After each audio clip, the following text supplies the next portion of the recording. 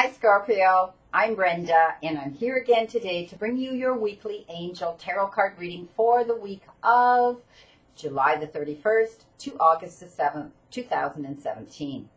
As you know, this is strictly a general reading and every single card for every single day of the week cannot apply to every single person in the universe.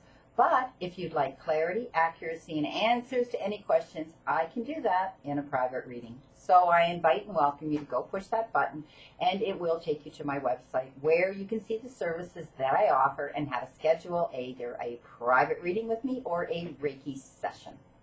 I want to thank you for your interest in my channel and for viewing, liking, and sharing these videos.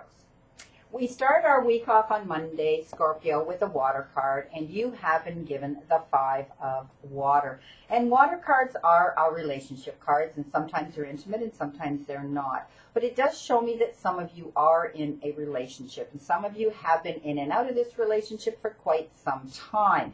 And you've hung in, and you've been living the dream that things would improve, but things are not turning out the way you had hoped. And you can't seem to pick now a positive thing out of this situation and this relationship now. So they talk about it being referred to as spilt milk. So you know how easily that is to wipe up spilt milk. So you know, my friend, what you need to do. So blessings as you move forward and move on.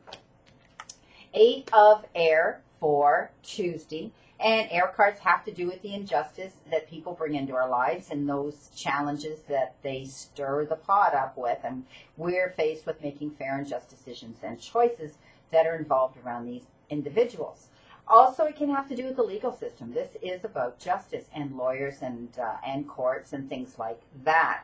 I do see some of you have been dealing with these challenging issues and you're really getting tired out and you almost feel like you're being trapped in a situation, that you lack self-confidence and you're afraid to take action. You seem to be stuck. Please know the word they use when they refer to this being trapped is an illusion. You can do this, my friend. Page of Fire for Wednesday, crowning your week.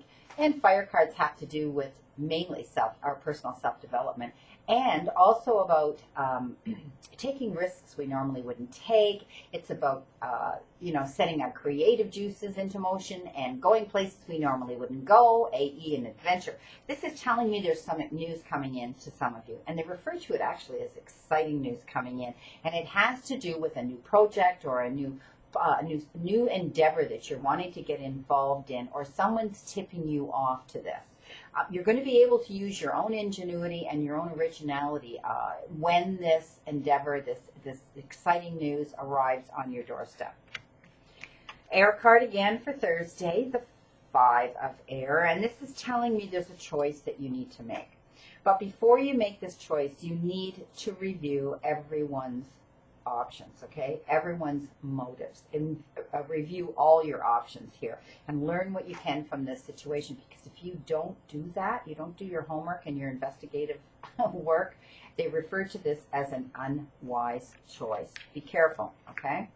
Friday, 9 of fire, another self-development card, and it's showing me that for some reason some of you are being put up on the platform and you're being called up on the carpet. People are questioning your morals and your what you stand for and what you believe in and your integrity and whatever. Please, please, please don't give up, okay? Your guides and angels are sending that message here, the divine sources that be in the universe, that you need to protect what you've created. Have courage and believe in yourself. Don't let these people do this to you, okay? Don't give up.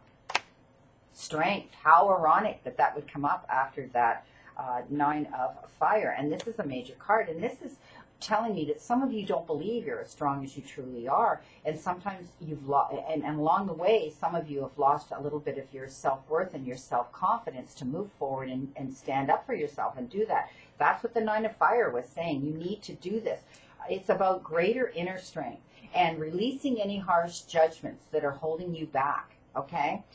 They're showing me that in order to be strong, you have to be forgiving and compassionate, okay? They're wanting you to be strong in a softer manner, okay? Strength is within, all right? We have to dig strength within. Need to know that you're stronger than you realize, and you can handle this situation, but you need to handle it with kindness, okay? Compassion and gentleness and patience. and forgiveness, because you know this is that card that talks about honey in respect to vinegar. Two of Earth for the final day of the week on Sunday. And the Earth cards are to do with the material part of our lives, often our jobs and professions and careers, and how we bring that abundance into our lives. But it's also about Mother Earth, people that deal with the ecosystem and nature, and our closest circle, which of course is our intimate family or people we feel close enough to bring into that circle. But this one is showing me that there's a lot going on, and it shows me that some of you have a major decision to make right now. There's too much going on at once. It's like everything's coming at you at once, and you're having a hard time dealing with all this. But when you make this decision, step back, take a deep breath, ask the divine sources that be to guide you when you make this decision, and you'll be calmer. Okay, you're going to be more at ease, you're going to be more confident, and you're not going to be so riled up, because they say you need to make this decision actually in a more playful manner.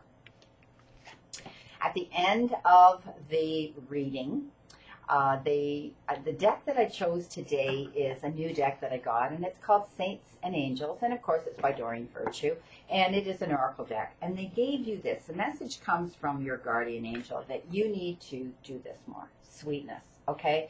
Sometimes life makes us harden up. Sometimes life makes us bitter. We need to let that go, because innately inside you, you're very, very sweet, Scorpio, and you do so much good for everybody else, and you think of others before yourself. I know that about the Scorpion sign and personal people I know. But know that you need to be sweet to yourself too, because sometimes the world does get harsh, and we tend to forget that we're important too. And you need to start doing things, little things for yourself that bring you back to that sweetness part of you, and bringing you your peace and your contentment. So remember, be sweet to yourself as well. I wish you a great remainder to today, my friend, and a wonderful, optimistic week again to look forward to. I leave you with this. Life is going by. Don't waste a minute being negative, being offended, or being bitter. Please choose, my friend, to be happy. See you again next week, and know that I continue to stand in that circle of light for you, Scorpio, my friend.